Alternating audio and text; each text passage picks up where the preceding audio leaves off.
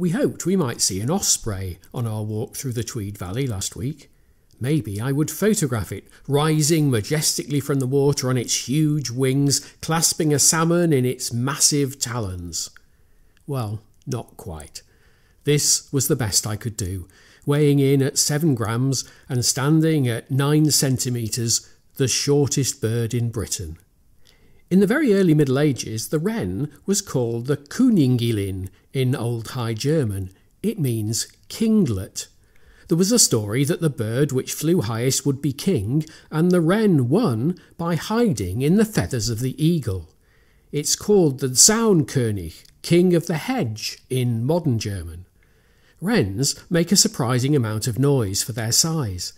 They can be hard to see, but if you do see one, it's often throwing its weight around and protesting loudly about something. It's not an osprey, but it means business. Today, churches that go in for celebrations are celebrating Mary's visit to Elizabeth.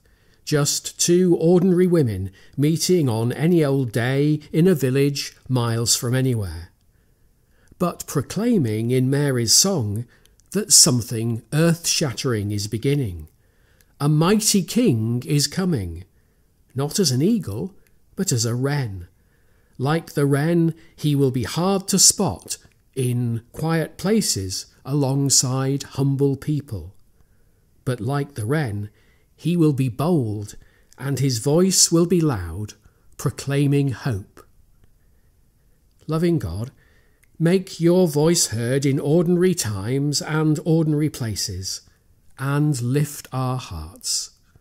Amen.